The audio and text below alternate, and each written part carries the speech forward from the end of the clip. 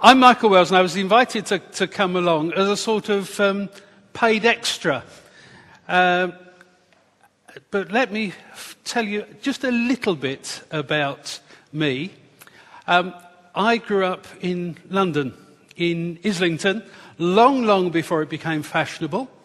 Grew up as part of a small family and part of a local church. It was the sort of church where you went and you heard 45-minute sermons on Habakkuk. Yes. I survived. Trained for leadership within the church, went into the teaching profession, got all sorts of various jobs. So I've worked as an evangelist with Script Union, I've worked as a museum educator, I've worked as a research assistant, I've worked as a teacher, and I'm currently a full-time grandfather and part-time domestic goddess. And this is our daughter Carolyn. And we want to talk a little bit about how we help today's generation develop faith. But the reason for my telling you a bit about myself is you need to understand that all of us are products of all our prejudices and experiences. This young lady, I think I'm still allowed to say that, grew up in my family. So you may see some similarities, for which I apologise. But I'm going to hand over to her, and she's going to help focus a bit on the very sort of basics. And my chair's over there, isn't it? It is, yes. Okay, so I'm Carolyn, and I was invited as his sidekick, mainly because I work at the Oxford Centre for Youth Ministry as a tutor there. And at Oxford CYM, we are absolutely passionate about empowering the church and people within the church to engage with children and young people. And that's why you're here, because you share that passion. And represented in this room are lots and lots of families. So, let's have a little think about those families. I have 3 gorgeous children. Not that I'm at all biased. And I do talk about them quite a lot, actually, don't I, Ollie, in lectures and things. They're great examples of what goes on. What I want you to do is to very briefly tell me a little bit about your children, the ones that you're here for. They may be your own children, they may be your grandchildren, they may be other children in the church family that you have a real heart for. Now, because there are so many of us here, although I'd love to hear your stories, we're going to do it in a very classroom style. I'm going to say an age, and you're going to put a hand up if you've got a child of that age range. Now, there are 2 reasons for doing that. The first is because when we put our hand up in worship, we are celebrating all that God is. When we put our hand up and represent those children of those different ages, we are celebrating all that God has done, all that God has given us in those incredible people. The second reason is so that as we talk, we've got an idea of what ages you're representing, so that we can actually tailor what we say to your needs, rather than talking about children that you don't have, or talking about ages that have been and gone. So, I'm going to go backwards. I'm going to start with 18. Anyone representing any 18-year-olds? Okay. Lovely. Yeah, grandchildren. Okay, 17. I've got one of those. You've got one of those. Yeah, yeah. 16. No 16. Oh, one 16-year-old. Yeah. I say there could be children that you've just got a heart for. You don't have to be related for them. 15. Yeah, I've got 15. You've got a 15 as well. 14. Yeah. 13. 10. Oh, no. See? How about 12? Not very good at numbers. 12. Okay, a few more. 11. 10. 9. More. 8. 7. Lots of 7s. 6. 5, 4, 3, 2, 1. Okay, lovely. Okay. Well, that doesn't help us any. Because we've got children and young people from all of the age. I think we do cluster a little bit about 10 to 8 and the sort of 4 to 5. The plan of the evening is that we're going to talk for a little while about some of the sort of theory, the theology of children and working with children within a family context. Then we are going to have a break. You can get another drink, go and queue for the toilet. And then we're going to come back and we're going to think about some how-tos. One of the things I say to the students all the time is when you're looking at a theory, you need to ask the question, so what? And so after the break, we're going to be asking the question, so what? It's all very well in theory, but in the real world, how do I, as a mum, how do I as a dad, how do I as an uncle, how do I as a grandparent actually foster the faith and the spirituality of the children that I'm connected with? So this hopefully will not keep going off because we will be using it. And it's just a guide with some pictures. Ooh, there's a hole there. Some pictures to focus our thinking. So let's just start off. Hello. Oh, hang on. Bear with me a second. I think it wants to go backwards. See this amazing technology, and you're going to get a sneaky preview backwards. And I want to, at the break, I want to do a little quiz on what you think all the pictures represent.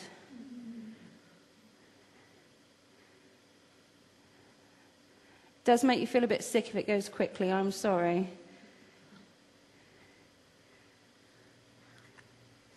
Now you've all guessed what's happening and you're thinking, oh, right, okay, I know that bit, I know that bit. There we go. That's where I wanted to be with my pictures of trees. So we have a picture of a Christmas tree, all decorated and beautiful, ready to celebrate Christmas. And we have a picture of a little sapling.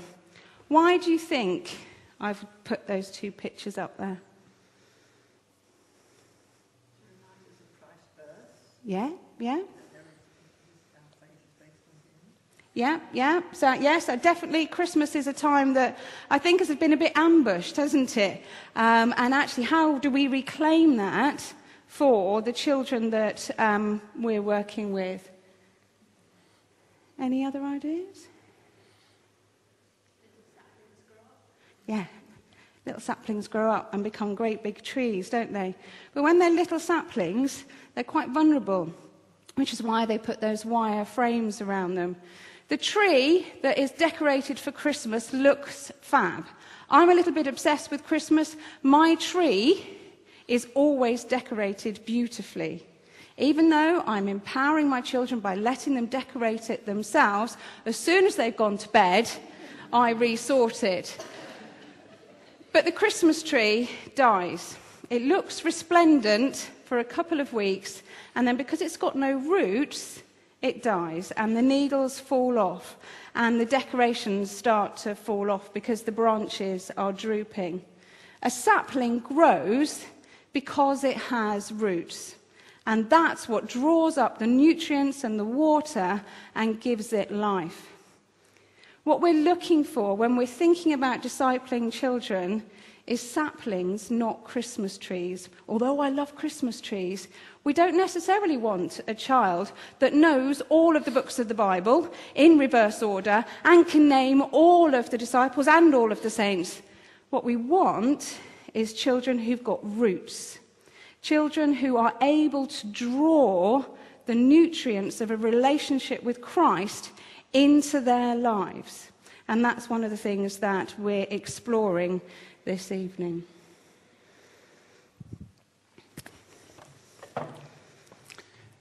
It's a child. We were all children. Trouble is, some of us have forgotten what it was like to be children. We've got so preoccupied with other things. And also we have this sort of ideal of childhood. We think of children as sort of wonderful little babies, as delightful toddlers, of amazing, bright-eyed 9-year-olds, of keen, athletic 13-year-olds, of very intelligent, hard-working 16-year-olds.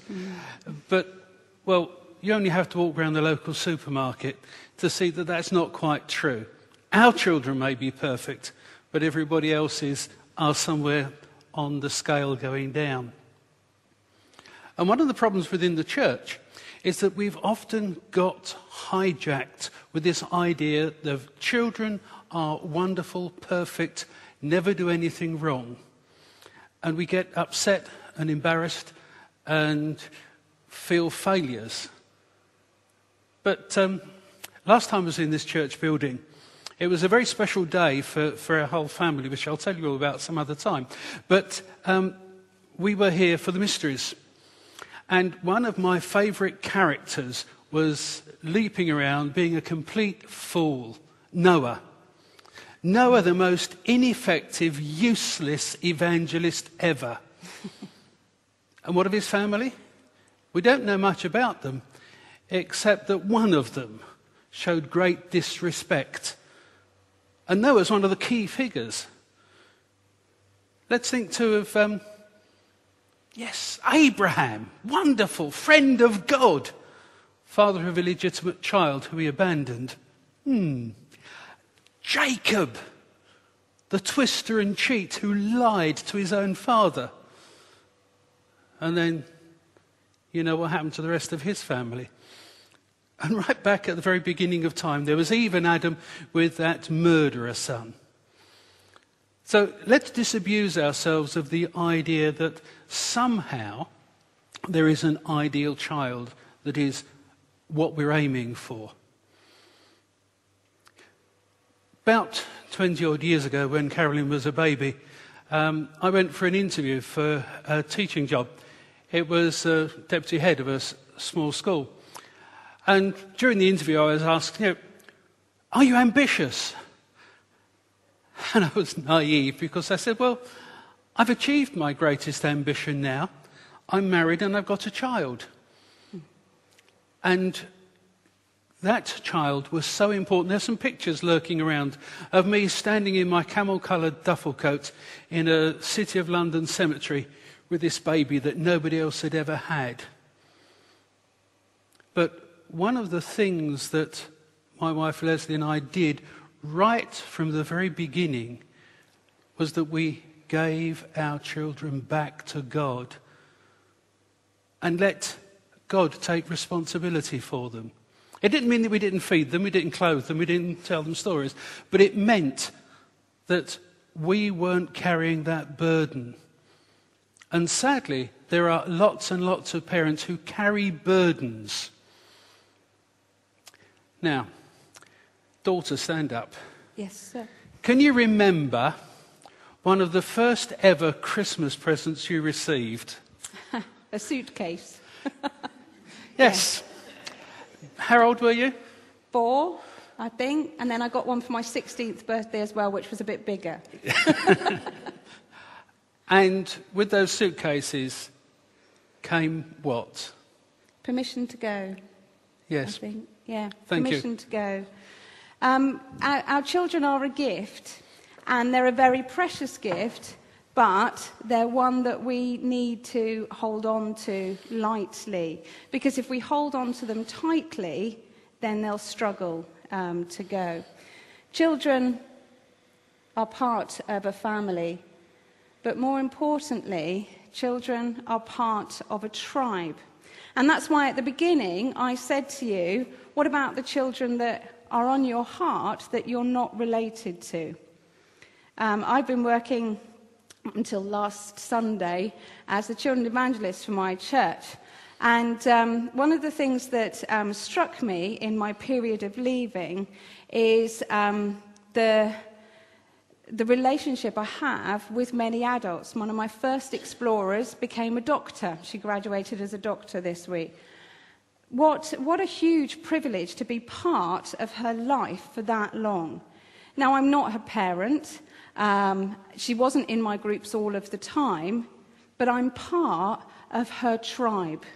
And we are part of God's tribe on earth. In the way that we heard about Abraham and the family that he created, we're part of that. And sometimes I think we are encouraged by society to be a nuclear family, to be 2 parents and 2.2 children and a Volvo and a Labrador. And if we can manage that, then we're okay. The reality is that many, many families do not have 2 adults as part of them. And yet, although that was God's original design, it doesn't have to be a failure, because we are all linked in this tribe. And we can step into roles, and other people can step into the gaps that we leave. Parenting, I really passionately believe, is a team sport.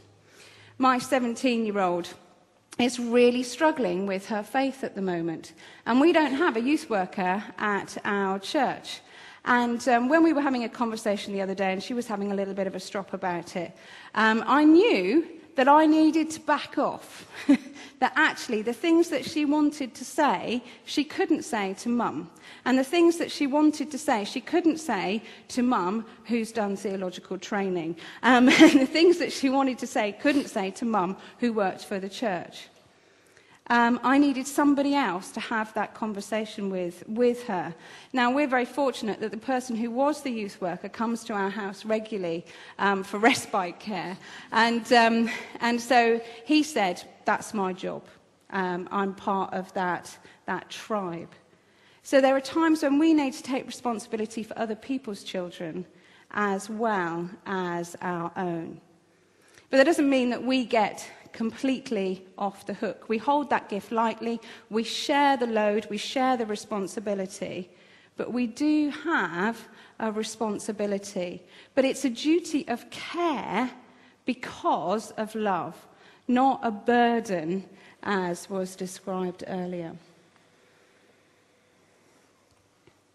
So when it comes to faith, what are we wanting for our children? I was telling Joe this morning, wasn't I? Was it you I was talking to this morning about this? I think it might have been.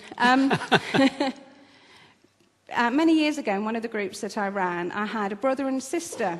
And they came from a lovely church family. And they used to come along to my Explorer group, which was 7 to 11s, and then to the 11 to 14s. And I really worried about them. Because although they did have the head knowledge, I felt very strongly that they didn't have the heart knowledge. That although they could tell me all sorts of facts about the Bible, about Jesus, they knew all the answers when I asked questions to see if people had listened to the story. They didn't actually have the heart knowledge. They didn't know Jesus as a friend. And so I think when we're talking about faith development, for children, we are talking about knowing Jesus as a friend. Sometimes we talk about, in human development, we talk about the fact that under the age of about 8, children are very concrete thinkers. They're not able to think in abstract. So if you said to an 8-year-old, invite Jesus into your heart, chances are their response is, I can't, he won't fit. Because they have heard that their heart is a muscle somewhere about here. And they're very concrete thinkers. It's important that we talk about Jesus, the miracle maker. It is important that we talk about the Holy Spirit. But we need to be thinking about the language that we're using so that we're phrasing it in a way that they understand. And so when we say to a child, have you got faith? That might not mean anything, unless they've got a friend called Faith, and then they might have faith. There's a guy who wrote a theory of faith development called Westerhoff, and what he said was that faith, if somebody has faith, they have it. But just like the sapling, it might be very thin. But as that person grows and develops, so their faith develops like the rings of a tree. And if you were to cut, well, you can do this literally, I'm still in my concrete mind. If you were to cut that person in half at the end of their life, you would see ring after ring after ring of faith. Yeah, so that was his analogy. The other part of his theory was that at stages we reach a crisis, and then that's when we move on to the next stage. And he came up essentially with 4 different phases. And he said the first phase of faith is experiencing. I cannot love unless I have been loved.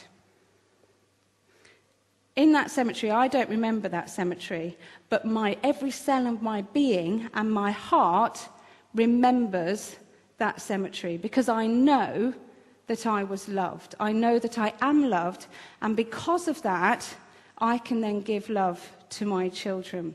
So our faith for our babies and for our little people is centered on whether they experience love. Then Fowler says the next stage is belonging. That actually we need to belong to a community of faith in order to have faith. Now, if you've done any work with 8-year-olds, you will know that they are pack animals. Yes, and if one of them puts their hand up for something, then everybody else will as well. Yeah? If one of them says, I don't like that, then nobody will do that. They are very much in that stage of development where what other people think is really important. And it doesn't actually stop, does it, until they become, 23? I don't know. We haven't got out of it yet. But it's really important that they belong. When we moved from that place in London to another place in London, when I was about 3, we were part of a church where we had the person that I still call the best vicar in the country. We were only in that church for under 2 years, and yet Norman, who still sends me a Christmas card, used to walk up the aisle, and I'd stand at the pew at the end, and he'd wink at me as he went up. Now, as an adult, I know that he winked at every single child who was at the end of the pew. But as a 3-year-old, I thought I was the most special person on the planet. And when he stood up in the pulpit with his hippopotamus, what was the hippopotamus called? Bracken the dog. Bracken the dog, yes. I listened to every word that he said because he'd made me feel like I belonged. So when we are part of our tribe, what are we doing to help our children feel that they belong and helping other children to feel that they belong as well? We have quite a lot of hanger-oners in our family. I have a 7-seater car on the grounds that there are always other people coming. And one of the things that I've realized over time is that actually for them, belonging to our family is really important. And it's really interesting that when we line up for communion, we're an Anglican church and we do line up and all of that, that sometimes our children aren't with us, they're with other people in the tribe, and sometimes we have children join our family. And that's what we're aiming for, that sense of belonging. When Jesus was at the temple, his parents didn't realize until an awfully long time after they'd left Jerusalem, because the community lived and worked and traveled together. And they knew that somebody was looking after them. Well, that's what they assumed anyway. But you see what I'm getting at, that idea of looking out for each other. Sometimes people are ill. Sometimes people are bereaved. Sometimes people struggle to talk to their children about various things. Where can we fill that gap? Thirdly, we've got searching. And this is the stage of faith. Just trying to remember the passcode. Yes. We all know it now. Yeah, you all know it now. Yeah, it's okay. It's all right. My children cracked it within 2 hours of me having the password on there. Searching is where they're asking questions. And for many of us, this can be a really difficult and painful time as a parent. I say, my 17-year-old is really struggling at the moment. She has no idea the heartbreak that her struggle is causing me as her mum, because it's not my job to give her that heartbreak. It's my job to stand alongside her while she questions, because I trust that my God will bring her through. But I stand in church sometimes knowing that she's not singing the songs. I stand in church sometimes with her whispering a theological debate about the sermon. And that's my job, is to do that. But it's important that she asks the questions. Because if she doesn't ask the questions, how is she going to move into Westerhoff's final stage of faith, which is owning it for ourselves? Yeah, we have to ask the questions, and we have to allow children the opportunity to experience doubt. If you don't have doubt, you won't have faith. Yeah, so we've got to allow them to do that. This model has turned those circles, those tree rings, on its side and said, actually, all of us go through a cycle, and our children will go through a cycle. You might have a fervent, religious 3-year-old who will not eat anything unless it has been sanctified, who baptizes all of their teddy bears every night, who insists on 45 minutes worth of bedtime prayers. It's a con. They just don't want to go to sleep. But, you know, and they are absolutely there 100%. And they are there 100%. They do own that faith. But they might go through another cycle. One of the reasons why I came up with this idea was, how many years ago? 9 years ago, my best friend died. She left behind 3 children and a baby and a husband. And it was a sudden heart attack. She'd been one of the most healthy person on the planet. Her only sin was Haagen-Dazs ice cream. She cycled everywhere. She didn't drink. She didn't smoke. And she dropped dead of a heart attack. I was a bit cross with God, particularly as she had the heart attack on the Thursday, and they didn't actually turn the machine off till the Tuesday, and I had to lead the service on the Sunday. And our church family wept and prayed for Jo to get better. And she didn't. She died. They turned her off. And I went through this cycle. But actually, it was the belonging to the church family that mourned with me and held me whilst I cried that took me through.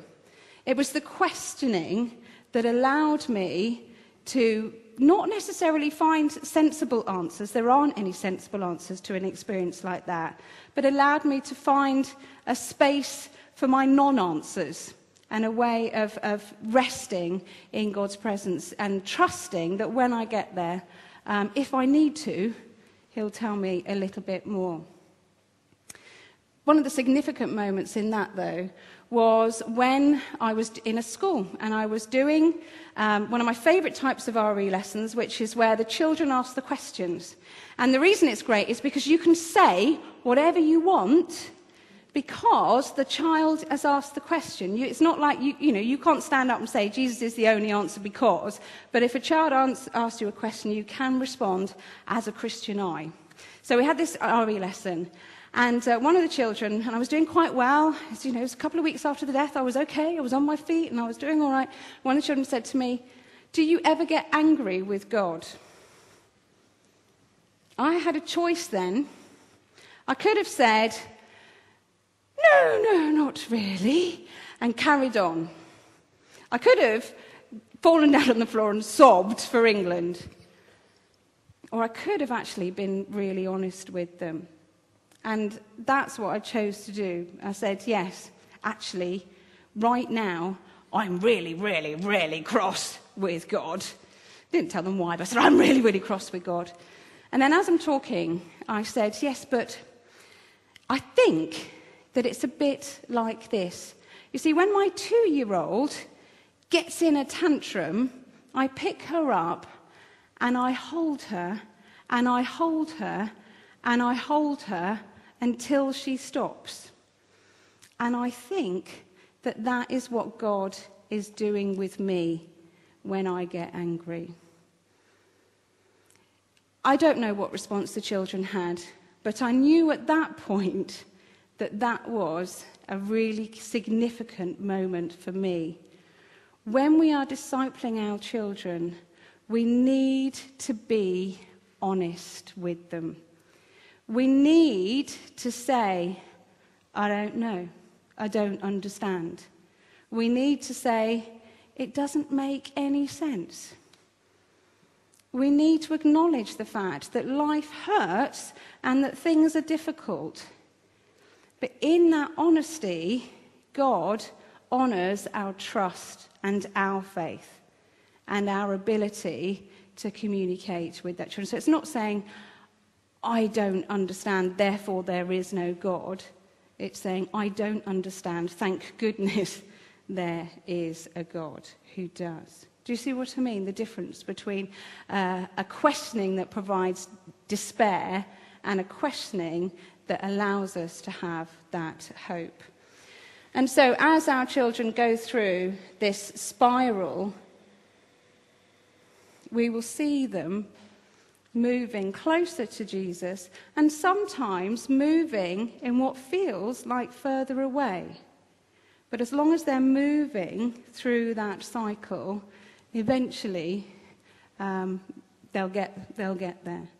And one of the things that I'd really like you to explore in one of the breaks is where you think your children are.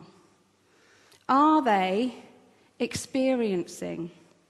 Are they actually so much part of a lively Bible-based group that they're experiencing a fantastic understanding of Jesus? Are they belonging to the family by running around the church building? Are they searching for answers? Are they owning that stage of the faith that they are at now?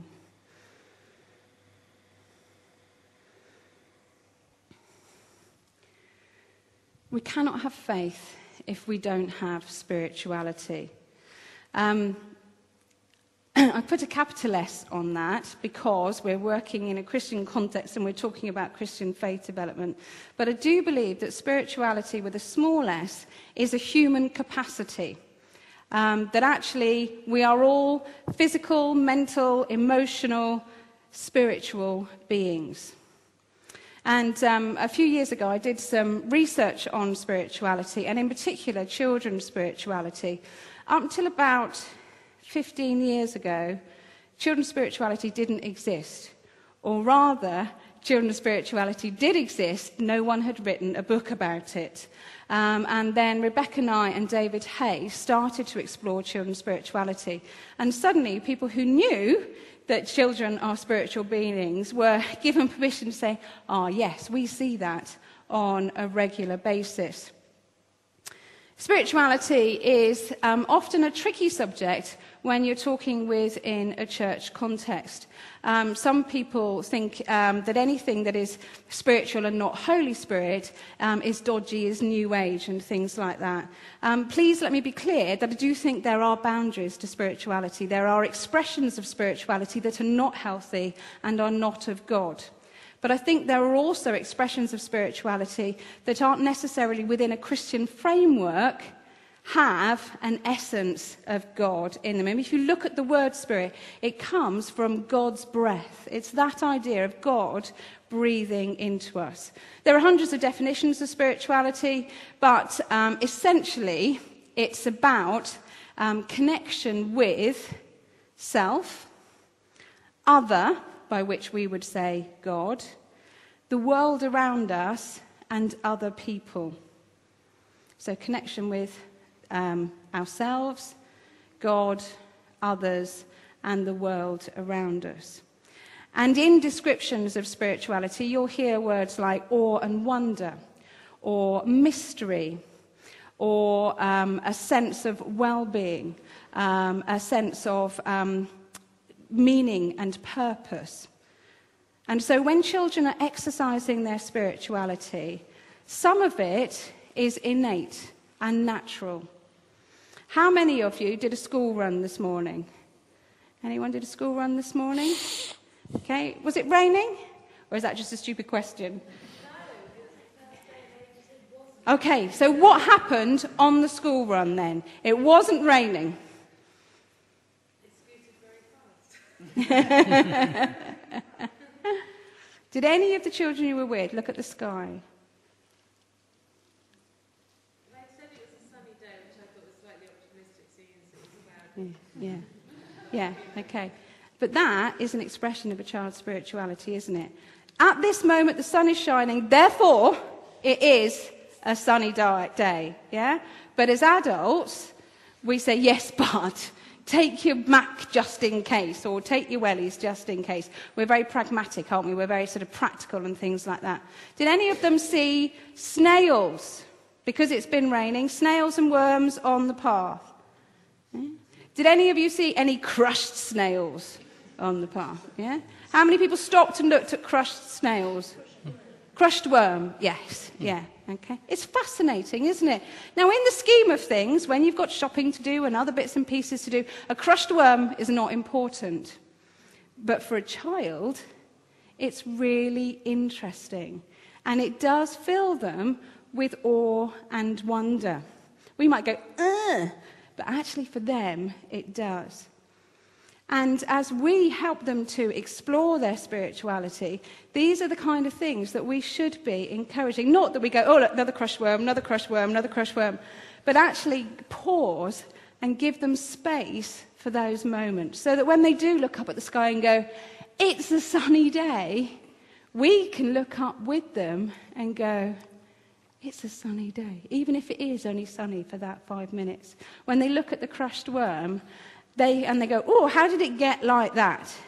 We can wonder with them, well, maybe it was a big, giant worm crusher. Maybe it was a centipede that was wearing wellies. Yeah? I wonder how it got like that. I wonder where it was going when it got crushed. I wonder if it's got babies that are waiting for it to come home. Yeah? We start to make, yes, it gets very, very tearful. We do actually want them to get to school at some stage. But can you see what I mean about that sense of actually just seeing those little glimpses of spirituality, and rather than our natural tendency to shut it down and move on, actually experience it with them. There does come a point, however, when they go, oh, Mum, you're just so embarrassing. So at that stage, you just have to go with that and stop looking at everything on the road. Or as you drive past, going, oh, bunnies! Or whatever it is that you see. Yeah. Cows! Yeah, Mum, yeah. So, as I was thinking about spirituality, I came up with this theory, and it's sort of, because I'm quite a physical person, it has my hands that are slightly overlapping. So my fingers are splayed and my hands are slightly overlapping to show a spectrum. And at one end, I think there is a very female approach to spirituality. And at the other end, I think there's a very masculine approach to spirituality. Now, only being female myself, I know more about that end of the spectrum. But I think what we've done in our society is separate masculine and feminine. When only 16 years ago, when I bought Bethany's pushchair, we bought a pushchair. And it was blue. But it was, a sort of navy blue. Now, when you buy a stroller, you buy a pink one or you buy a blue one. You buy a boys' version or you buy a girls' version. Lunch boxes, yeah? Boys' lunch boxes, girls' lunch boxes. Now, my son is a very manly 11, almost 12-year-old, but he likes pink. So why can't he have a pink lunchbox, because society has separated the gender. And I think we've also done that in the church. And I think what we've done in the church is said, these are the ways that you relate to God. You stand and you sing Jesus is my boyfriend songs, and then you sit and you drink coffee and you chat. And you do quiet colouring. Yeah? But anything else that involves running around or asking questions or being a bit physical isn't spiritual. Now, I disagree with that. I think that spirituality is a physical endeavour. As I say, I'm a physical person. I'm one of those people who, if I go into a shop full of nice things, I am known to stroke them. Or even smell them if they're very, very beautiful. Because for me, that's part of their beauty, is the touch and the smell of them. And I'm a little bit like most 8-year-old boys, actually. They want to touch it. They want to smell it as well. So whilst I was doing this thinking and about this spectrum, I came up with this idea of what I called spiritual connections. And they are ways that we engage with and express our spirituality. They're not a replacement for faith, but they are a way in. Yeah? They're a way of helping us to engage with God and his wonder and his creation. I came up with 20, but we kind of moved it down to 10 that are particularly important, I feel. And the first one is relationship. It goes along with what I was saying about belonging and being part of that community. It's also about conversation as well, and we'll talk a little bit about that and story in a minute. Play. I discovered in the research that I did that play was actually not a connection in its own right. It was something that was part of every single way that we do. We play with words, we play with ideas, we play with each other, we play on our own. We do all sorts of forms of play when we are children. And that can be a very spiritual activity. It can be an access into what we're doing. And I'm going to ask MJ in a bit to talk about a group that we've started, which is very much based on free play. Story, we're going to talk about that later. Pain and loss. As I say, my own experience taught me that although it's not a thing that we want for our children, it can be a time of growth and of change. And a time when we ask those key questions. When my daughter Holly was diagnosed with epilepsy, she sat me down one day and said, "Why has God allowed this to happen?" Theological training out the window. I don't know. But I do know. And then I could tell her what I do know about her God who loves her and created her and who has provided all these wonderful people around her who love her and cherish her. But she was asking that question. And so one of the reasons why we keep pets is so that they die. I know it's the tragic truth, but that's what we do, because actually that's the point at which a child will often ask those big questions, and we can use them to help them think about that meaning-making and purpose. I don't remember what the next one was. Humour. Humour. Oh, yes. Humour is, I think, a spiritual connection. And the reason I think is, have you ever been so hysterical that you've kind of lost all sense of where you're at? You know, when you just, particularly if you're in a place where you're not supposed to be laughing, and you just can't, and it's like this physical thing, isn't it? And, you know, it doesn't matter, and you've completely forgotten what it was you were laughing about in the first place, but all you have to do is catch the eye of the other person that's laughing. And that's the thing, isn't it? That actually humour is often a very community thing. That we, as a group, we laugh. If you ever notice on television programmes, when the comedians are live, people laugh louder. Because they're there in a crowd and they're experiencing that. For children, they laugh, I can't remember the statistic, something like children laugh something like 200 times a day, and an adult laughs less than 20. Yeah, exactly. Isn't that tragic? Isn't that tragic? But isn't that wonderful for them?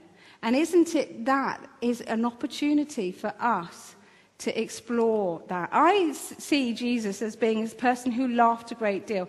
He did tell some jokes, I think, in his storytelling and stuff. And I think God has got a sense of humour. I mean, why giraffes and elephants and all sorts of other things that I could name in his creation that I think he went, they'll enjoy that.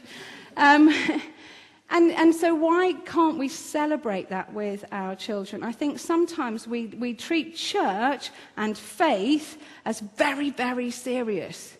But actually, the Bible is full of some really funny stories. Solomon was doing a poo in a cave. That's funny. Saul. I had the right lineage. Yeah, Saul was doing a poo in a cave, and David could have killed him. Now, can you imagine what the Daily Mail would have made of that headline? Yeah? That's funny. People fall off chairs in the Bible. People meet donkeys that talk. There's all sorts of funny things that are going on, and children see that and they know that. So let's encourage that rather than shut it down for them. Music and creativity is kind of obvious in itself. We know that children love to make a noise and they love to make things. Thinking is perhaps a little bit less obvious. Children spend a lot of time thinking, or at least we did when we were children, when we didn't have things that we could plug into, when we didn't have screens on 24/7, when we didn't have masses of homework and expectations from us. One of the things that I think our children are having stolen from them is time to think.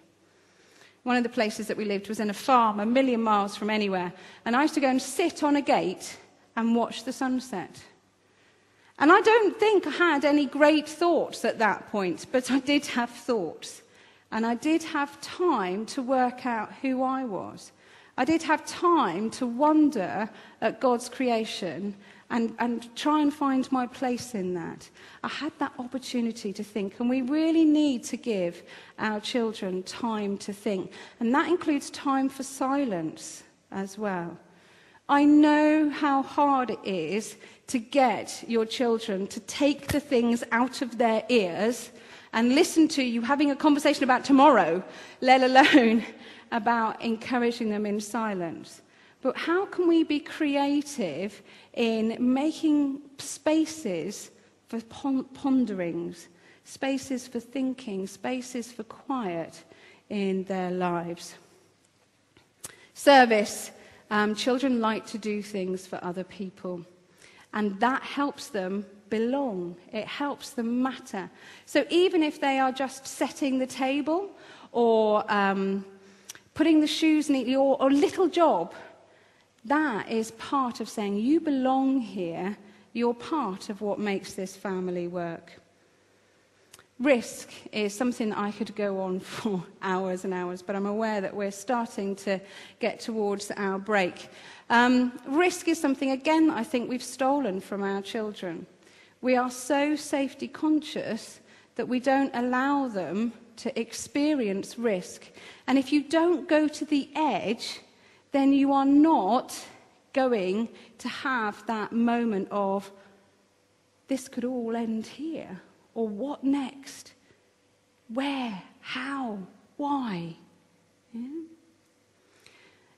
When we lived on this farm, there was a stream down the road. And my brother and I, during the summer holidays, would take jam jars and we would go to the stream and we would catch fish all day.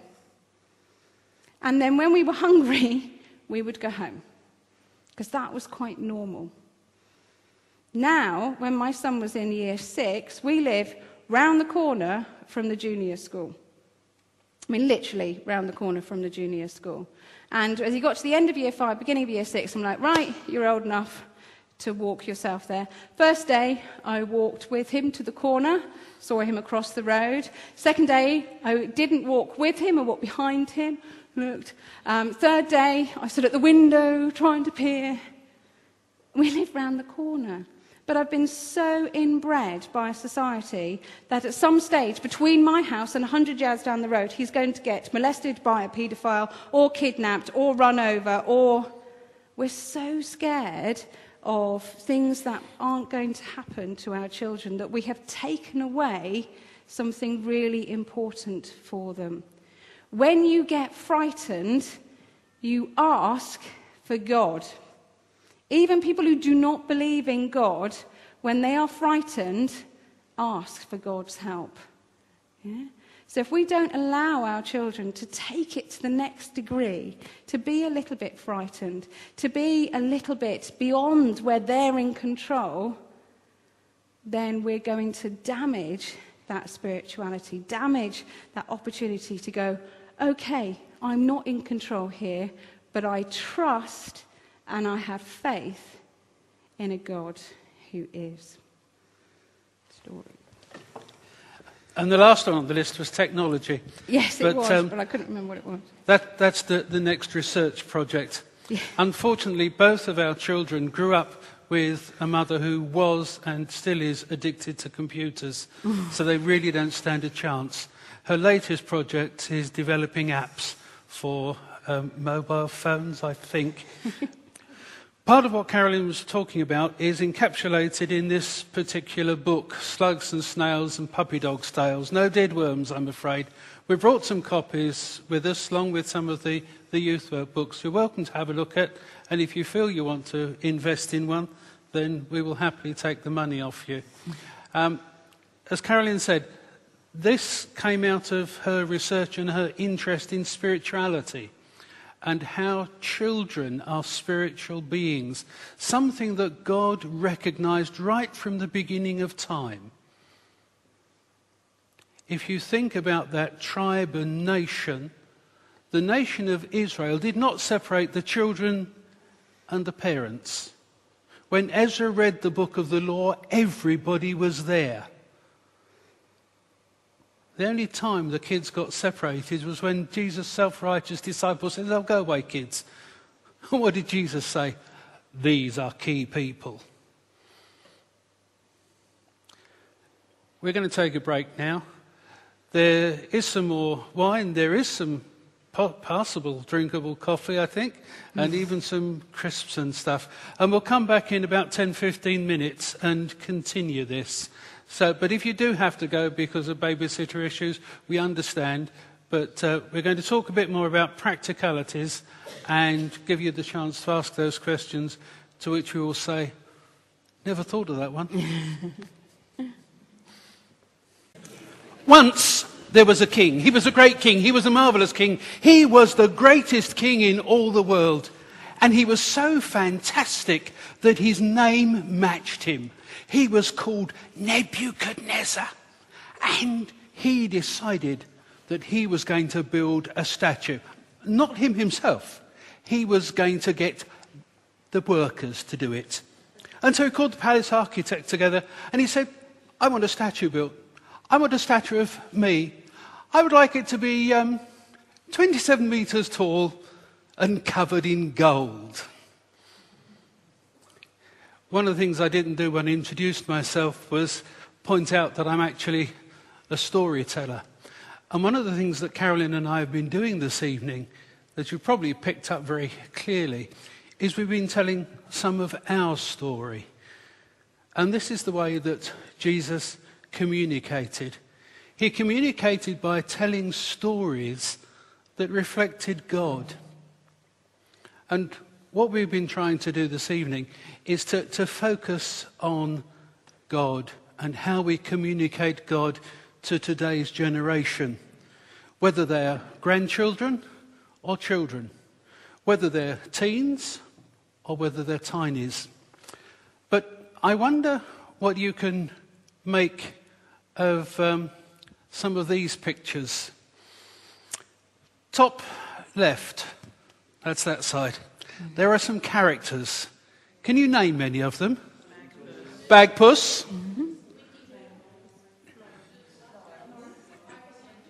There's the Wombles, yes. Yeah. There's Noggin. Ivor the Engine, yes. Windy Miller, yes. Then top left, with top left, Ollie.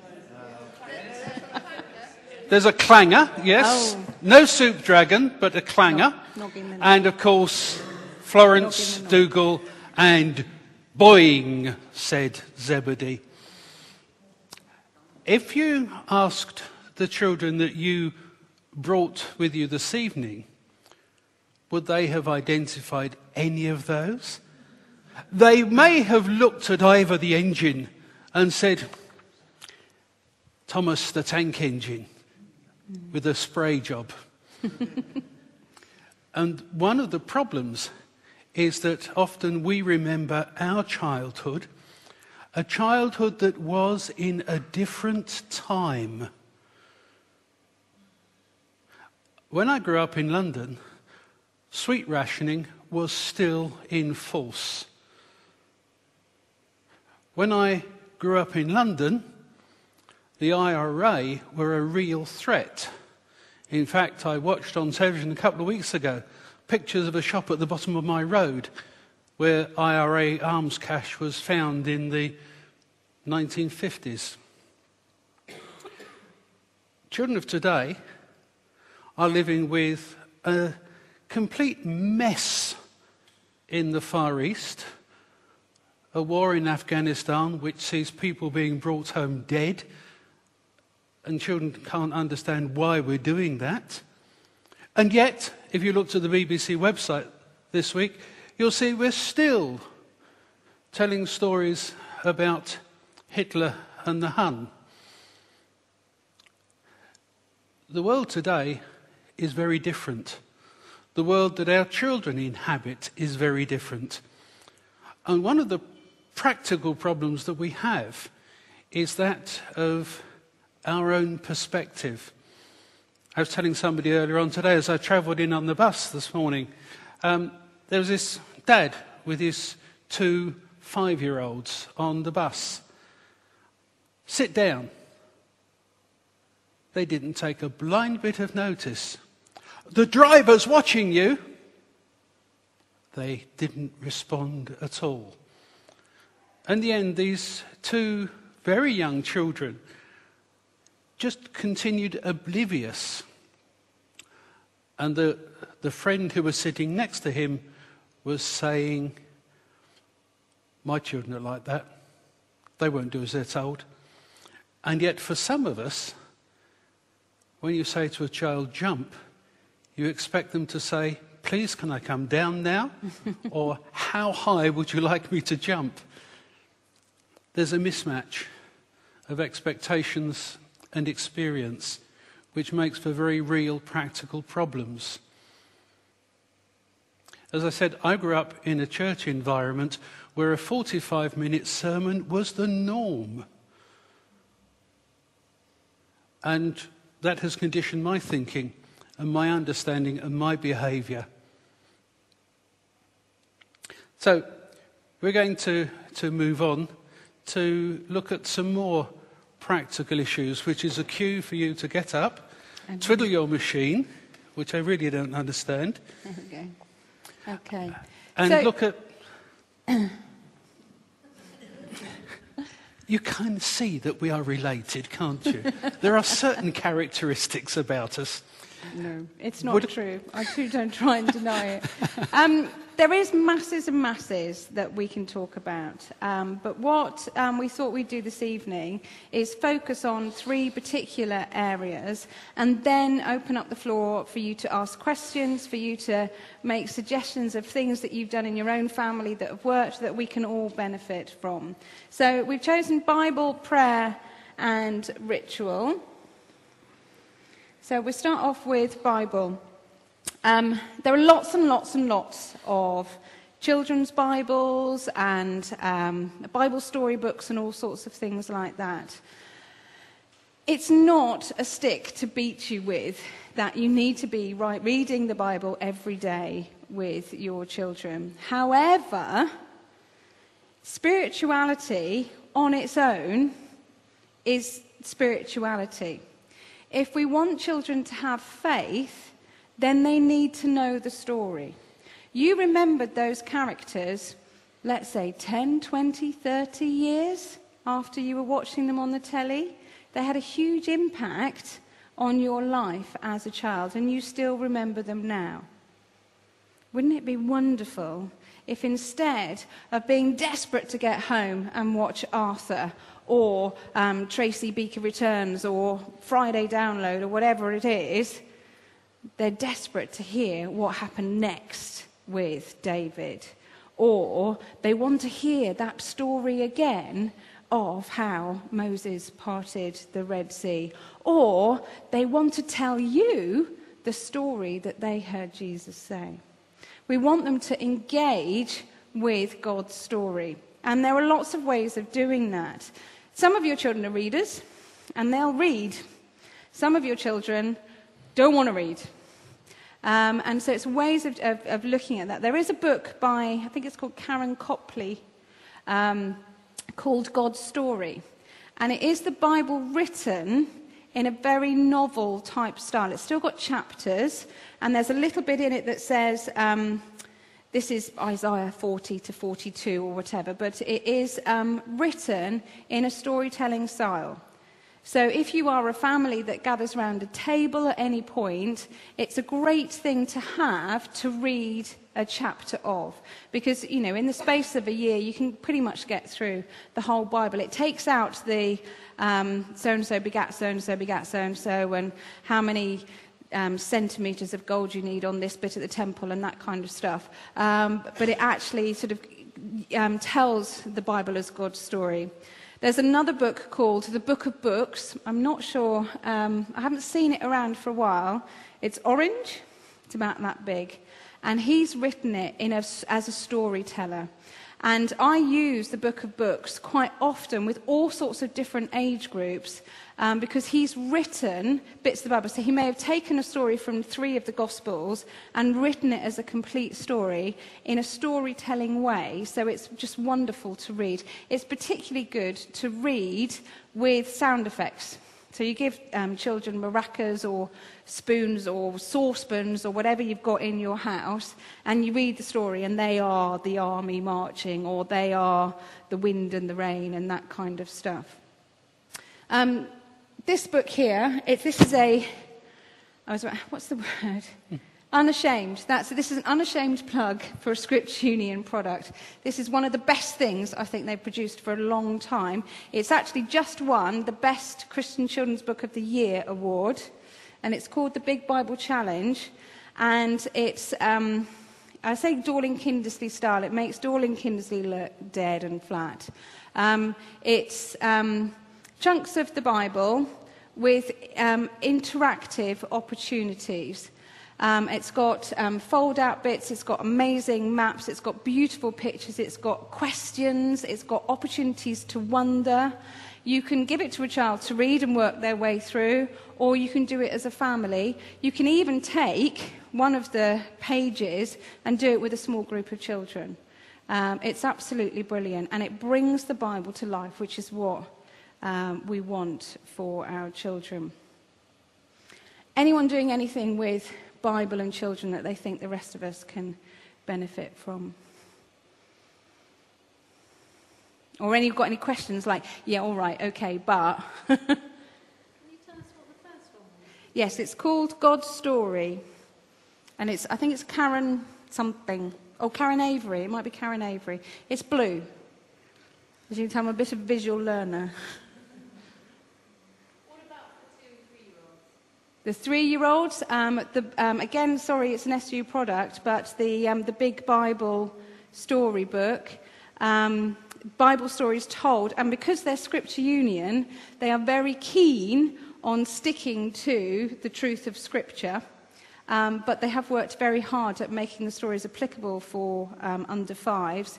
Maggie Barfield, who was part of the editorial team, has written a spiritual development model for under fives, so she does know what she's talking about. And they're all puppets. Well, they're not actually puppets, they're dolls, because they haven't got holes up their bottoms.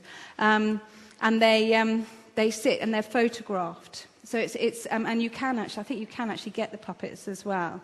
But it's a really tactile-looking book. It's beautifully presented. The big Bible story book. If you have a look on the Scripturian website, that'll be there. And so there are lots of ones around, but sometimes I've found with the sort of preschool ones, they've got Noah, and that's about it. And actually, I believe the Bible is the Bible for God's reasons, and it includes bits that are tricky, bits that are difficult, bits that are violent, bits that are rude. And I think that actually, age appropriately, we need to include those bits. We can't just cherry pick bits out of it. When I'm doing a transition program with year sixes, I either use the story of Joseph or I use the story of David. Sorry, I'm just twisting my ankle. So use the story of David. And in David, we're talking about adultery. But I don't use the word adultery.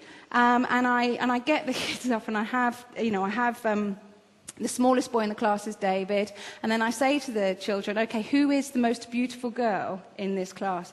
And it's really interesting to watch the dynamics that go on. And this girl comes up, and sometimes she's like, and other times she's like, oh gosh, it's so embarrassing. And I'll put a headband on it that says babe. And we carry on the story. And unfortunately, 90% of the children have never heard this story before. So they have no idea that I've set them up for an ambush. And then we get to this age, and they're 11, they're just about to leave school, it's all a bit difficult. And then I go, and then David was walking around the roof of his palace, and he saw the most beautiful woman on the planet, and he really wanted to snog her. And that's sufficient for an 11-year-old. That is disgusting enough. You don't have to go into any more detail. Yeah? And then you can see David go, and all his mates going, and then we say, it's okay, we're not doing that bit. And we talk about the consequences of the choices and the fact that David took something that didn't belong to him. Because we have Uriah as well, and Uriah goes off to war and gets killed. And we don't avoid the real story, but we don't use language that is going to give them more information that they need at the age they're at. So again, don't be frightened of looking at some of the stories that are a little bit more fruity, shall we say. And coming back to the younger ones, fuzzy felt. Fuzzy felt is a wonderful way of telling stories. You can still get fuzzy felt in all good toy shops. And one of the sort of the things that came out of America has been godly play. I don't know if you know anything about godly play, but basically the idea is you get the children to tell you the story, they rehearse the story, and then you do, I wonder what would have happened. What do you think would have happened if Adam had said, no thanks, I'm a carnivore, I don't eat vegetables? What would have happened if Lot's wife hadn't turned back? Because one of the ways that we internalize these narratives, these historical events, is by rehearsing them and thinking of, yes, you've heard it before, the consequences, the outcomes. And it also helps the children to understand that the stories are about real people in real time and people who were just as they are. Okay. Any more thoughts or questions on Bible? What we find in our family is that we've started lots of things with good intentions, and it's been brilliant for a while, and then something happens and it fades out.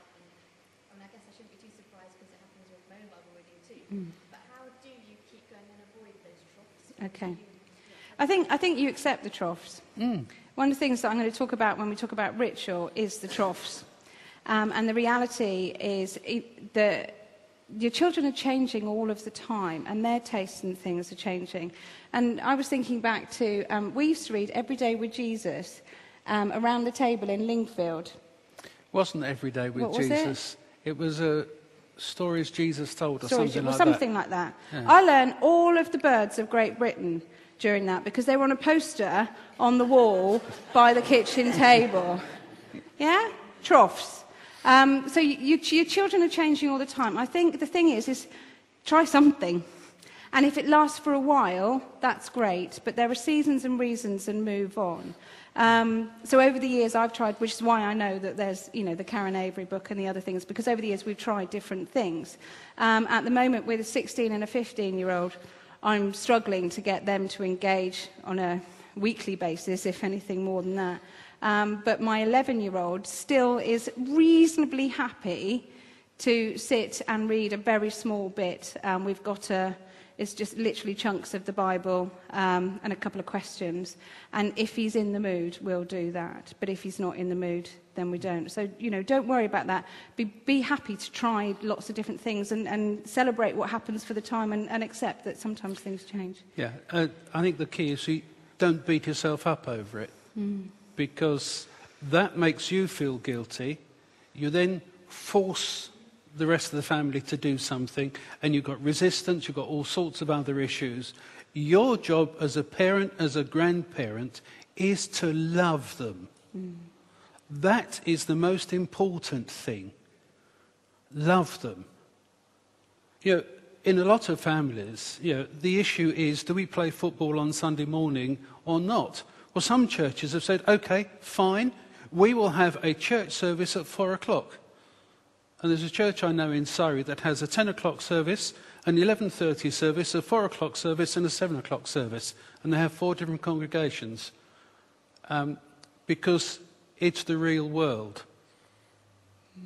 Now, we're going to move on to look at ritual, which perhaps in a building like this might seem slightly odd. Okay, someone else had a question here. Sorry. No? Put the hand up. I was just going to say, going back to what you said about what would have happened if. What about, the disciples are in the boat with Jesus in the storm. How would you feel? Yes. Yeah, definitely. Getting them to relate to those feelings. And sometimes, particularly for boys, that's 2 steps away. And so it's waiting. We were having a conversation about boys during the break. And it's sometimes you have to persevere with something and wait on them. One of the things that came out of the research for me was the fact that boys do, we say boys don't have feelings or boys don't talk about things. They do, but only in certain circumstances. And most of the time, boys only talk about things with boys. They don't want to talk about them with girls. They want to talk about them with boys. But sometimes when you untap that how does it feel, you get an awful lot. But sometimes it's asking the question and being prepared for there not to be a verbal answer. But there may be a huge thing going on inside them that you don't know about. So again, it's trusting. And it's about handing back, isn't it? And saying, okay, Lord, I'm going to put the vehicle in their way. I'm going to ask the questions that help them to think about how they feel, how they think. And I just have to trust that you're doing the process. And it's very easy to try to raise the question immediately if they don't say anything. Yes. You have to wait at least 8 seconds. Yes. Teenagers in particular, before you try to ask the question. So let them have a think. Yeah. Keep trying to learn more. Yes. Yeah. And that's the beauty of the I wonder, because it doesn't have a right or a wrong. And many children spend their lives feeling wrong because they put their hand up and they get the wrong answer, or they don't put the hand up and then they're told off for not putting the hand up. And actually, by I wonder, you give them the opportunity for it not to be wrong. But you do need to give them the space as well for that. And finally on this, the family car is a great place for conversations because there's no eye contact. And it is quite important that you use that rather than have the sort of the CD player or the video or whatever. Just listen and talk. But ritual. I think we're doing prayer in between. Prayer, is it? Yeah, we're doing prayer in between. Oh, yes, it's the grass, isn't it? Yes, yeah. Right. Grazing prayers, I call them. This idea that sometimes you see children are very formalised in their prayer. So it's like we're going to say grace, and I have to put my hands like this, and I have to close my eyes, and I have to do this, and I have to do that. Now, there is time when it's appropriate for them to put those actions in to show the focus of their minds and their hearts. But if we're talking about relationship with Jesus, and we're actually encouraging them to think in terms of Jesus being with them wherever they are, then in the same way that we would have conversations, we need to bring Jesus into that. And so what I mean by grazing prayers are the idea is that as you're walking to school and you say, what have you got today? And they say, oh, I've got a maths test and I hate maths. You say, okay, Lord Jesus, you know that Ben hates maths, and we're just asking you to be with him while he has that maths test today. Help him to find all the answers that, he's got in his head, and give him your peace. Amen. And you're still walking, and you haven't stopped, you haven't created a sense of, because actually what you're doing is you're intimating to the child, well, Jesus is walking with us, and we're doing that together with him. He's here. And again, that sense for a child who does live in an imaginative world, well, if Jesus has walked to school with us, then he'll walk into the playground with me as well. So the idea of just bringing prayers naturally into the conversation. And again, it goes back to that thing I was saying about honesty. Sometimes it's okay to stand in the kitchen and go, oh, God, I can't do this anymore. I'm not saying we do that all the time, but sometimes, we're saying to God, this is really hard, and our children are seeing us wrestling with that. Yeah? And again, something fantastic happens. The cakes come out of the oven, and we go, thank you, Lord, for delicious cakes. I'm first, or whatever. So actually just bringing it in. One of the other key things I discovered in my research, and it's essentially, there's very little difference between how boys engage with their spirituality or express their spirituality and how girls do it. There's a wide spectrum, but what we've done, as I said earlier, is narrowed it down to a particular way of doing it, which girls are okay with, but some boys find hard. The only major difference in all the research that I did, and I got results from quite a few 100 children, is prayer. And it was so significantly different that I had to go back to all the research and recount everything. And it's about the idea that boys pray quietly on their own. Now, we know, if you've ever sat in a circle with boys, that they don't pray in a group. But I have got masses of video evidence of boys talking about their prayer lives. And in the book, I talk about my very dear friend who, when I said, this is what I'm discovering, she's got 2 boys, burst into tears. And they were tears of relief. Because she said, every night I go into Ollie's room and I try to make him pray with me. And he says, Mum, go away. And I'm worried that he's going to go to hell. I'm like, no, actually, I know that Ollie prays because he's told me all about it. That doesn't let us off the hook. It doesn't mean that we go, oh, well, boys are praying on their own, therefore we don't need to encourage them to pray corporately, or we don't need to encourage them. But we do need to give them tools, and that wall is one of the tools.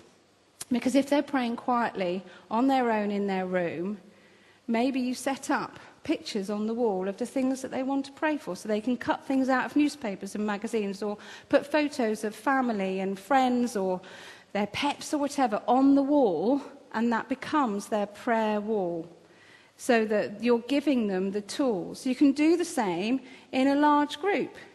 Give them the opportunity to picture the things that they want to pray about, and they don't have to say a word, but it is there. So it's thinking about ways that we can resource their private prayer. And still, it's appropriate for us sometimes to say, no, we are going to say a prayer together now before I leave your bedroom. Sometimes I talk about the sort of the quitting prayer. So the getting them into bed and going, dear Lord Jesus, thank you very much for today. And so that I feel I've done my duty and they feel that they've been prayed for, but actually there was something on the television or whatever it was that I needed to exit quickly. Praying as a family doesn't have to be a chore. It can be a very quick thing. Lots of children do like to say grace around a meal. Sometimes that becomes a little bit of a monologue. But, thinking again creatively of ways that you can pray quickly but meaningfully in your family. So any ideas or thoughts that you've used that have worked for you? When our 2-year-old expresses concern for people, like if he passes an ambulance, I was leaning on you with someone calling, and I said, she was very good, always says Yeah. That's really good. They've obviously got a huge sense of compassion. Yeah. No, that's really good. So just seizing those moments, isn't it? And the more we get into the habit, the more natural it is. So again, if things they might have seen on television, News Round, I think is a very, very good program.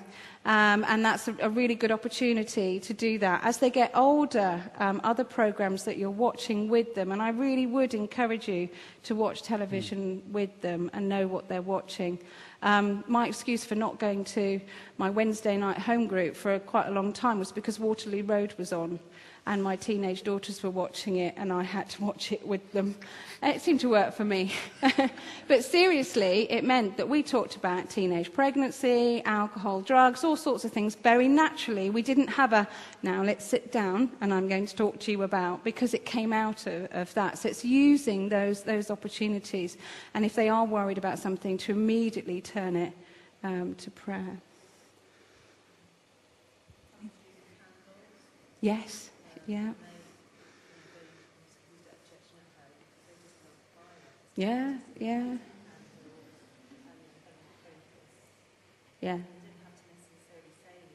No.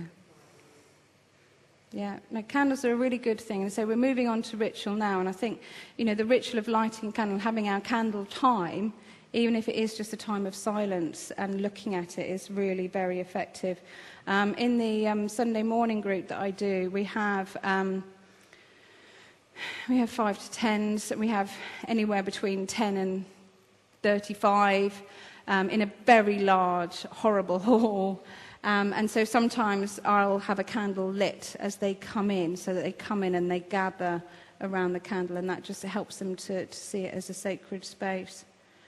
Fire is also brilliant. If you can light a fire together, that's such a magic spiritual experience, because you've used the wonderful things that God has given us to make fire, and it's very exciting and it's very dangerous, so it's even better.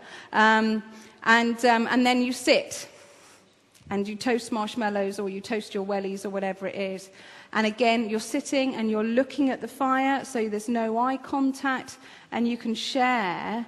And you can, again, you've got opportunities for silence, which isn't uncomfortable because there's a lot of noise in a fire.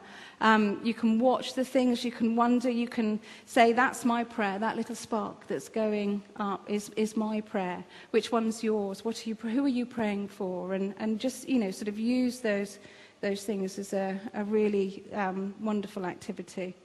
Of course, all, risk assessment aside and all of that. Okay. So ritual, I think, is really important in family life. As we said earlier, there are going to be peaks and troughs. And for me, as I said earlier, I'm a little bit obsessed with Christmas. And Advent, I've discovered over the years, is a really fantastic opportunity for us to have family rituals. But they have changed. So when the children were little, we had an Advent calendar that had all of the animals. Now, how they managed to get 24 different animals into the stable, I do not know. But each animal had a story a bit of the Bible story associated with it. So we would put the mouse in, and the mouse had eaten something to do with the Bible. I can't remember it now, but they'd. And then the next day we'd put the donkey in, and we'd hear about them coming to Bethlehem and that sort of stuff. And what we did is we'd light a candle. We'd have an Advent candle. We'd light it. We'd then read the bit of the Bible story. We'd put the Advent calendar piece in, and we might say a little prayer, and we might watch the candle, or we might get into a conversation and then realise that we'd burnt 2 days of the Advent candle down. But we would do that every day as part of bedtime. Now, as I say, my 17-year-old and my 15-year-old were still awake when I went to bed last night. So we don't do bedtime anymore in the way that we did. But what we do now at Advent is we do a weekly thing. So we burn 4 days of the Advent candle. And I've got these little Christmas decorations that are various characters from the Christmas story. And, one of them takes them out of the basket, and they then tell me that part of the Christmas story, and we'll sort of just talk about it. And we do that once a week.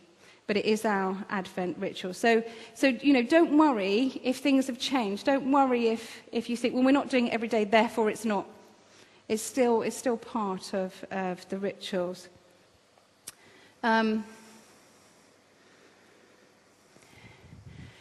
Finding space as a family to meet together as well. I was saying how important belonging and experiencing love is. Time, for many children, is one of their key love languages. It's finding a space to be a family together. Now, I know that this is not often easy, and I think it does get harder as your children get older.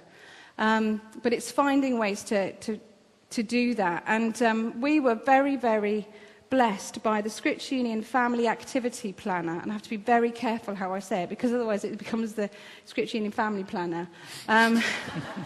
It was a brilliant, brilliant product, because what it did was it had a family calendar with a column for each person in the family, and then it had Bible verse, a thought about it, and an activity that you did. And so we would have what we called family meeting, and we would have a meal, and then we would get out the planner. We'd normally do it on a Sunday night. And we'd get out the planner, we'd read the Bible, we'd check who was going where, when, and how, who was going to pick it up, and all of that kind of stuff. Plan the week, pray for the week, and then the family meeting was over.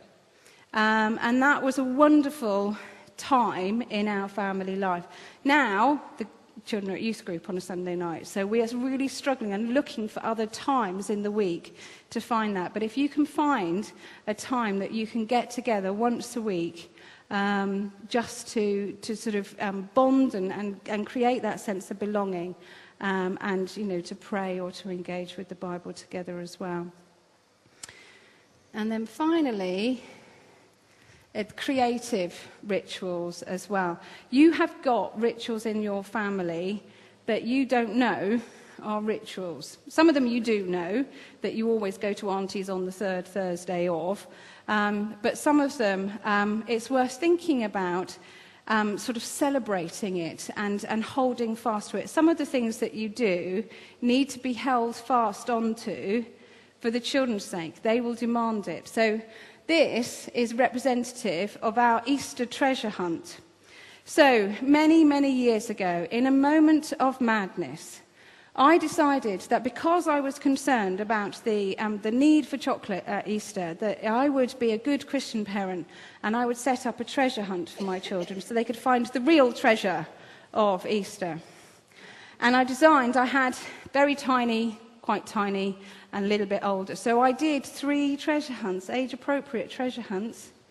And I must have had all the time in the world at that stage, and hid all these clues around the house, and then they ran around and they had to answer questions, and then they came and we all shared the Easter story, and it was all very, very beautiful.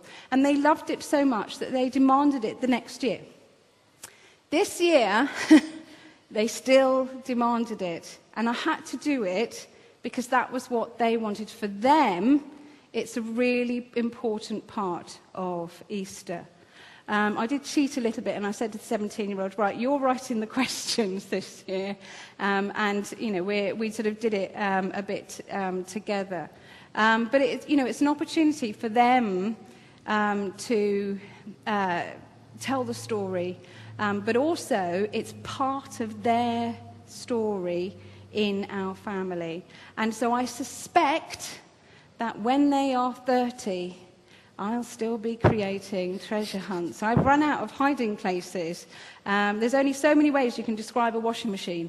But it's something that's really important to them. So have a think, have a chat about what are the things in your family life that say, we are this family, and this is how we express how we belong together.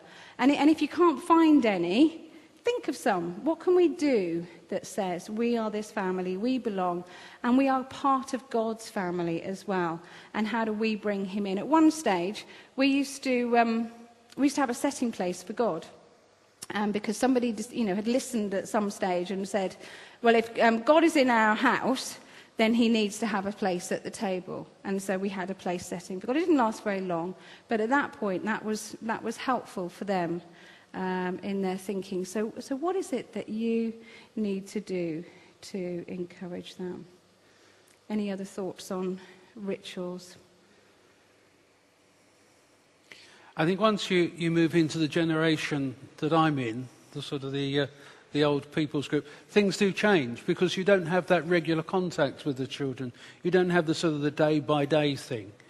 But you do have something that your grandchildren may well appreciate, and that's secret knowledge of their parents. And when it comes to telling the family story, as long as you're not sort of diminishing the parent, then why not say, yes, your mum felt like that when she was your age. And also, as a grandparent, hopefully you've got that bit of time, that bit of distance. You're not worrying about getting the food on the table. You're not worrying about getting the washing sorted and all those practical things. And so when the grandchildren are there, you actually have time for them. And time to tell them your story. What your childhood was like. What was special for you as a child. And to share something of your Christian experience. It's not a sort of potted testimony, but it's just sort of saying, well, yeah, I can remember one day I was really worried because my doll's arm had dropped off. And so I prayed, and my aunt came in and she got one of these hook things and managed to repair it. You know, a practical outcome, those sorts of practical things. Now, I'm conscious that we're sort of rattling through time, so I'm going to ask Carolyn to grab a chair and come and sit down. This is my chair. You grab a chair. Oh, I've got to get my own chair. Because it would be unfair to send you home with your head sort of buzzing with all sorts of things and no opportunity to ask that question that you want to. So if you do have a question you want to ask, we will happily consider it. We may not be able to answer it. We're realists. You may have something that you are desperately concerned about that we've not covered, that we've not said. So the floor is open, and we will sit here, and we will quite happily sit here quietly for a while. We are going to have our own ritual to finish with as well. But I'll shut up. I was wondering if you've got any more creative ideas about responding to needs of quite a wide age group of children. So ours is from 9, 7 and 3. So it's kind of providing something for a 9-year-old. 9 and 7 is fine, but it's kind of being able to include the 3-year-old. I think that's a good whether you actually just separate it. No, I think one thing, while you're thinking, I think one thing you can do is you can actually use your 9 and 7-year-old to create something for the 3-year-old. So that their experience, their skills are called into play. Maybe they do a puppet show, they tell a story or something like that. Or if it's a craft activity, that it's something that it doesn't really matter if you are a budding Picasso or you're a Van Gogh, because it's something that you can do at your own level. I was going to say that. Sorry? I was going to say that. I'm very concerned with grandchildren who just say they have no faith. Yeah. Mm. And I'm very worried. I pray for them very much. And I've got this as a 23-year-old and teens. Their parents are Christians, but they're questioning now. Yeah. And, I sometimes try to talk to them about the faith of what they think about things. No, they sometimes quite a few people don't watch. I just wonder whether it was. I think, first of all, don't ever underestimate the power of a praying grandparent or the power of praying anyone. I'd say our story again. My mother was sent to Dr. Bernardo's. Her dead father's brother was a Christian and prayed for his nephews and nieces that he had no idea where they were in the world. And he prayed and prayed and prayed, and all three of them became Christians and were found and survived the trauma that they went through. So don't ever underestimate that, because that is your gift to them. Again, talking about your experience and what it means to you, and in short bursts as well. So again, it's a natural walking along. You go, I don't know, look at some flowers somewhere, and it's one sentence. That you say, "Gosh, isn't that beautiful? I am so grateful to God for making that," and move on. And they can then take that as well. I think I think the questioning phase lasts a lot longer than Westerhoff would have us believe. I think that a lot of people start it at 12 and keep it on until their 30s. I think one of the key times is actually when you have your own children. I think that's when, or when something big happens, you have a big loss. So there will still be opportunities where they'll go, and because of the little gems that you've put in their pathway, they'll go, yeah, Granny or Nan or whatever you're called, she knows about that. Or go and ask her about that. So yeah, don't be discouraged. Do just keep putting those little diamonds in all of the time about your experience and what it means to you. But I think we do have to weep with God and acknowledge that there are some people who just turn their back on God. It breaks our heart, and it breaks God's heart too. It doesn't stop us living in hope. And I'm not talking wishful thinking, I'm talking real biblical hope. But ultimately, everybody has to take responsibility for themselves. And just as we see people that we know, that we work with, get themselves into a mess, and we feel helpless, it's much the same, I'm afraid, with our own family sometimes. My sister died last summer. Must be about now, mustn't it? Yeah, last year. And the local minister went to see her, and she said to him, "I don't mind talking to you, but you're not going to talk about God, are you?" And when he was presiding at her funeral, he told this story. But as he said, we don't know. We know that she rejected me. And, it's just the way that the world is, sadly.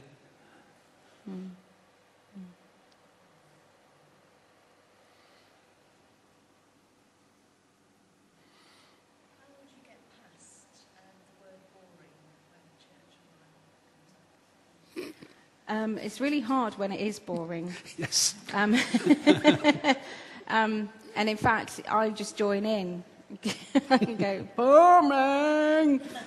I think it's having enough other tools. So if you are in a situation where it is boring, it's finding other things that you can engage them with. So again, depending on their age and their own preferences, asking them questions or getting them to draw pictures.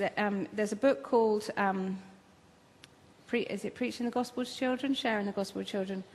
Gretchen Pritchard Wolf's one. Sharing the Gospel. Anyway, in that, she talks about pew art.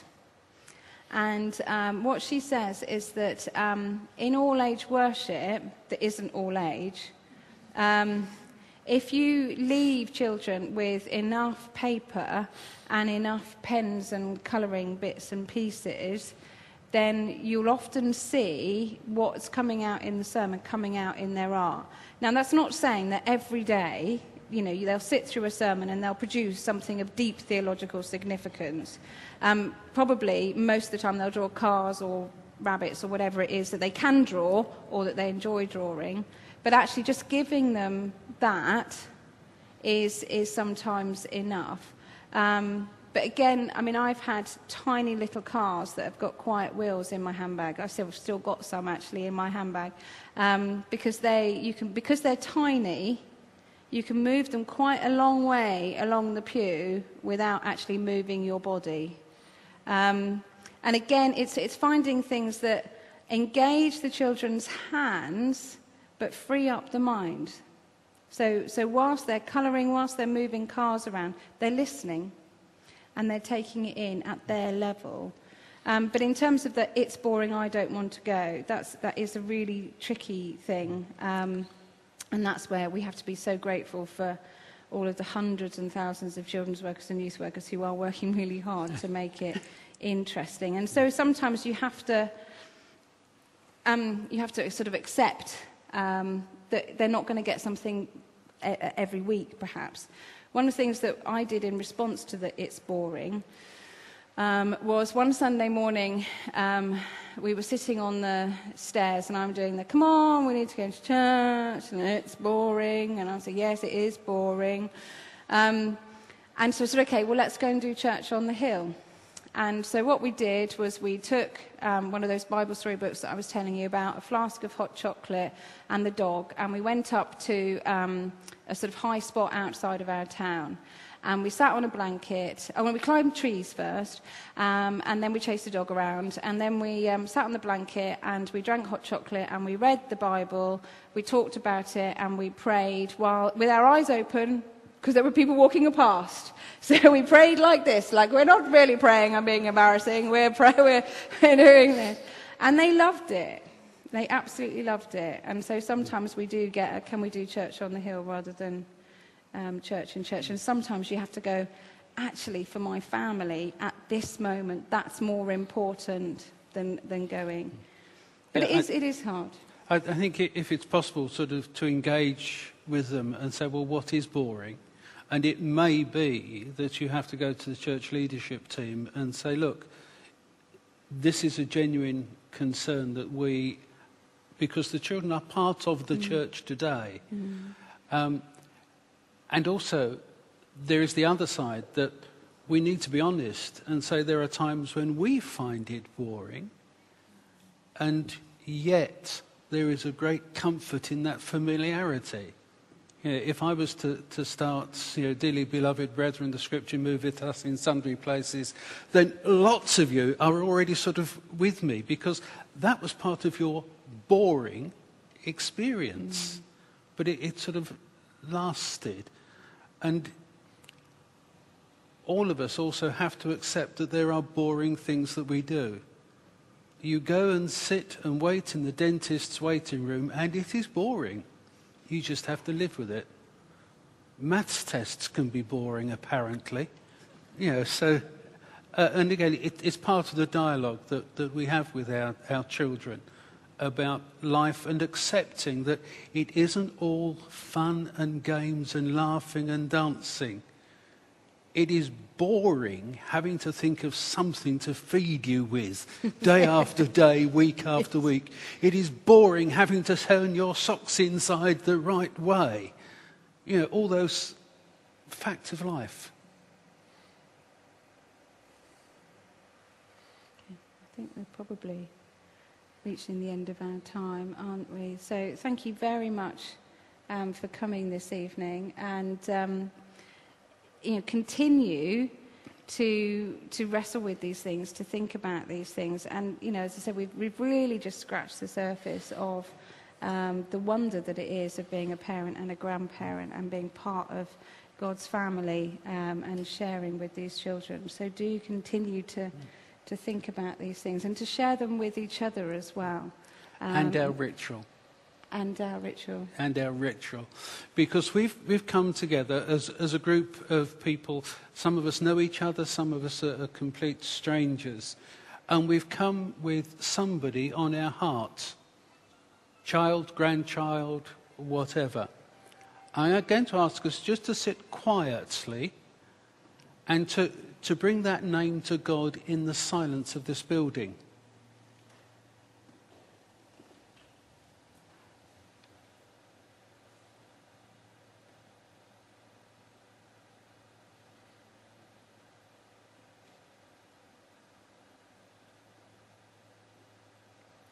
And we're going to say thank you.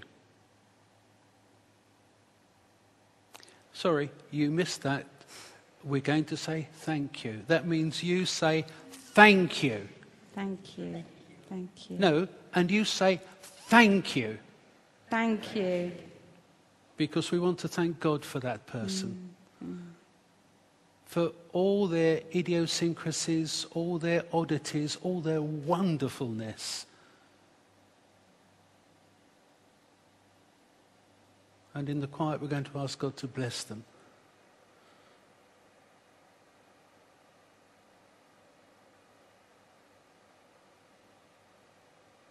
And we're going to say together, Amen. Amen.